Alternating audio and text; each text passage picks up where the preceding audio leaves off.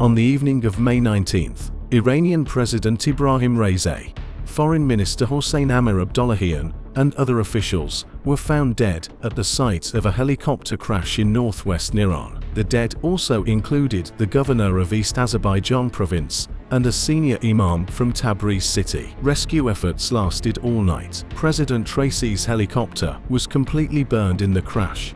Unfortunately, all passengers are feared dead, an Iranian official told. Raisi's death was later confirmed in a statement on social media by Vice President Mohsen Mansouri and on state television. Iran's constitution says that if the president dies or is incapacitated, the role is filled by the first vice president, a position currently held by Mohammad Mokbar, until a new presidential election is held within 50 days. IRNA also published a photo showing Vice President Mokbar chairing an emergency cabinet session to deal with the crash's aftermath. The cabinet offered its condolences, saying in a statement that he made the ultimate sacrifice in serving his country, according to a report by the state-run IRNA news agency.